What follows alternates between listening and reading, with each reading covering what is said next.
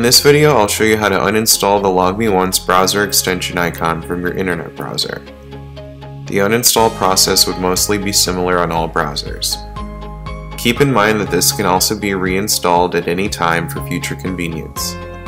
This can be done both on Windows and Mac operating systems. In this video, I'll be showing you how to uninstall on a Mac using the Google Chrome platform.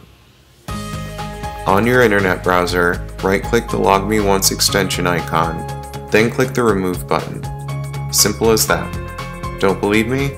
Let's check out your internet browser settings.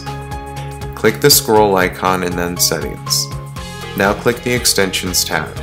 You'll see that LogmeOnce is no longer in your list of browser extensions. It's as easy as that, and you can also reinstall the LogmeOnce extension at any time by logging into LogmeOnce application on your browser. That's how you uninstall the LogmeOnce browser extension from Google Chrome using a Mac. Thanks for watching.